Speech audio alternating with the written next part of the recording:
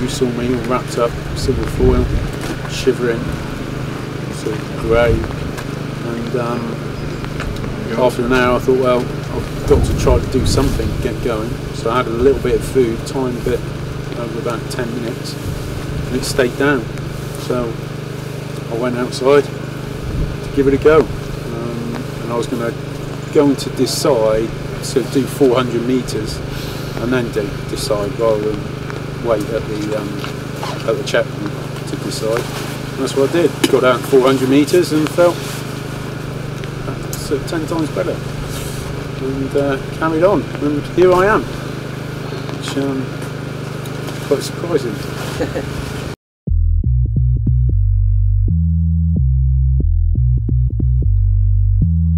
Lakeland is a 100 miles running race. It starts at Coniston in Cumbria, and it completes a clockwise loop of the Lake District, and they finish back at Coniston in Cumbria, and they've got 40 hours to complete the 100-mile course. And there's a lot of climbing as well, over 23,000 feet of climbing on the course, so it's certainly not flat. It's kind of slippy as well, isn't it? Especially when it's wet.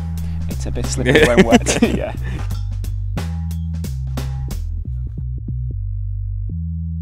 It's about ultra racing, it's about endurance, it's about the sweat and the grit, and we wanted some sort of arena for that. From my perspective, I just had friends who liked running 100-mile running races, but they didn't want to pay to go abroad, and there wasn't any over here that they particularly wanted to do, so they said, well, could you put one on in the Lake District? And at the time I kind of reluctantly agreed I would put it on for a small number of people, and then not expecting it to grow into what it has today. We wanted a really good British race. You know, there's some fantastic races in Europe and the US. We wanted a race of that calibre in the UK, you know, something to be proud of, and that's what we're trying to build as well. I'm really a cyclist. I've done lots of cycling and not much running, so this could be a big step into the unknown for me. I think we're both probably prepared. Can't do much more. I'm going to hope that a fetal position and sucking my thumb and sobbing quietly to myself in the corner might just get me going again.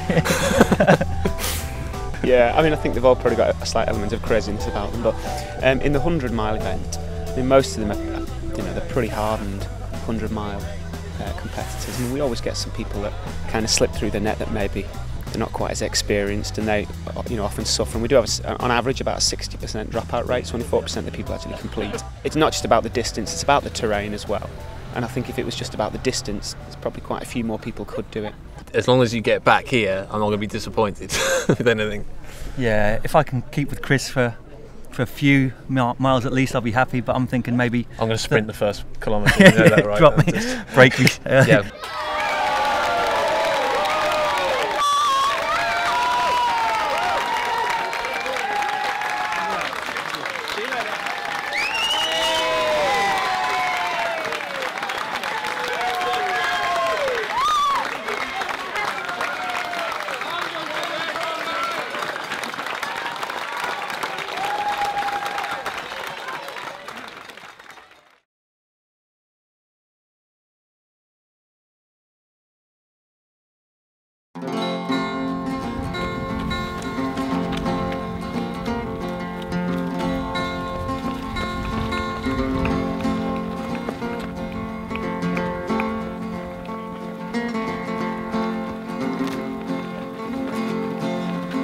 I think that there's always going to be someone worse off than me. That's my attitude, and as long as I can keep going, I'll get to the end eventually.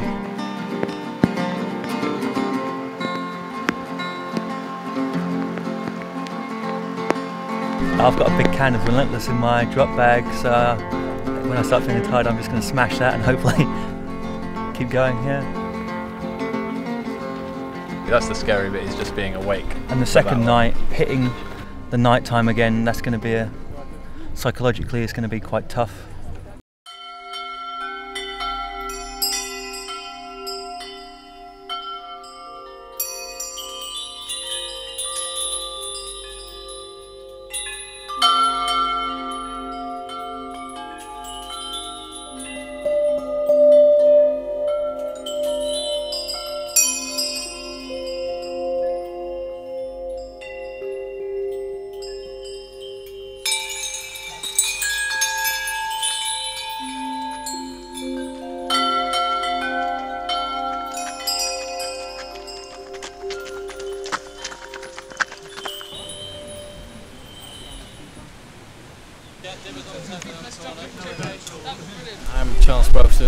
from the Lake District, so I live now in Ullswater, but we've sort of generally grown up around here. We come here to look after people, feed them, make sure that they're going on the way perfectly. If they're not feeling too good, then we look after them again, put them inside and try and encourage them to go on if we can do, but if they really want to retire, then we'll take them out and they can retire and get picked up. We're here basically to look after people.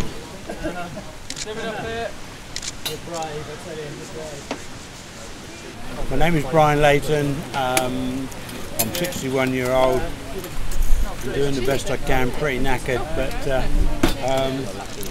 I'm feeling it in my legs a little bit, which is not surprising because I did a 102-mile race last week. So,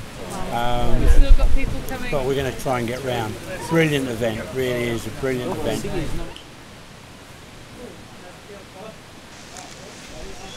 Yeah, you can feel it, but you just have to run through it, don't you? And when you stop, sort it out. I've got blister plaster on, I've already put that on, but it is kind of worn its way off because it's a bit wet out there. The wet rocks through the night is tough. Yeah, a bit slippy. It's over there, Dibber's over there. Dibber's up there, right?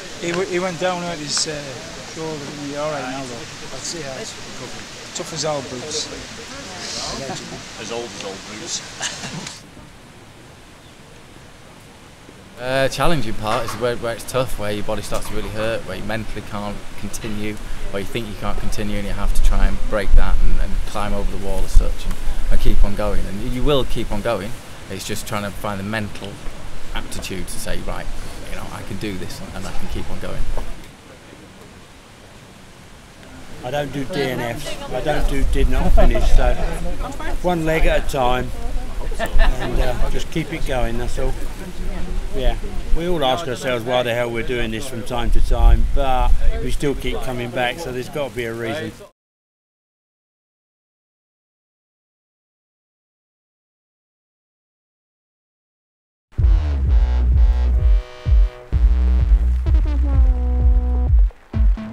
Further Faster is about, you know, we're not interested in the end, we're not interested in the summit, we're interested in what happens during it. And it's about pushing yourself to the limit, it's about, you know, pushing your mind, pushing your body to go further and faster and always improve. And, but also have fun as well. I don't want to sound too full on, but stay psyched, that's what it's about.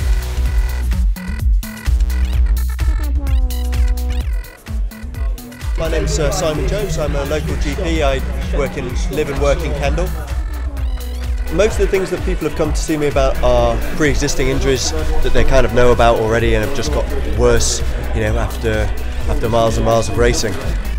They know whether it's going to stop them, and they before they come to see me, they just need a bit of validation to, you know, this is as far as you go really, for the people who have to stop. I haven't seen anything that I would describe as serious, but there's some people who are going to be hurting for a few weeks, I think. Other people who've got more minor things, they just need a bit more, a bit of encouragement, and they're happy with that, and they're off.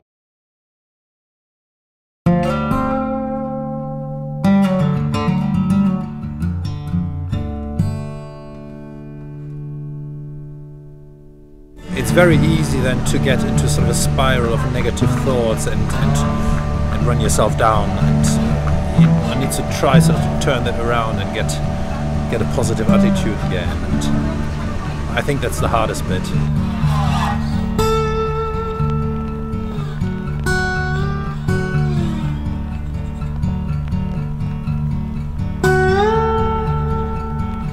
It's the next step up from a 50 mile. I did the Lakeland 50 2 years ago, so it's just the next step to do the 100, and also to do one thing in your life. You know, you want to tick something off in your life, to do something really amazing. You're on your way home, if you like. It's a long way home, but you'll be there at the end, so that sort of like helps me along.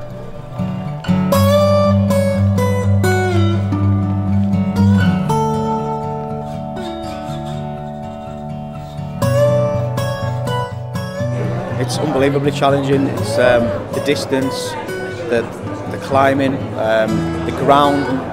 More so, the ground was just horrendous. It just cuts your feet a bit. Very wet, loose rocks. I mean, I'm a competitor and have been for 20 years, but from an organiser's perspective, you sometimes forget what it means to people as well. You know, I've had people that I've met over the last couple of years doing this event and met them at the finish line, and they're quite overwhelmed and they're crying when they've finished, and how much it means to them and what an achievement it is. That it does mean a lot to the people that are doing it, and you see it on their faces when they cross the line. I'm physically and mentally broken, but yeah, I'm pretty good. I've completed it, so I'm delighted.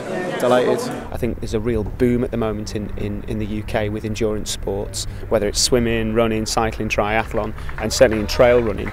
And I think people are just looking for the next thing. You know, they just want to do something, whether it's a bit faster, whether it's a bit further. It's just taking that next step. And I think people are much more brave now, or barriers have been removed, that they'll have a go at these things where they wouldn't in the past because they thought, you know what, I'm not an elite athlete, I drink a little bit too much beer, I could never do 50 miles. But I know quite a lot of the people that do the 50-mile course, and they fall pretty much into that category.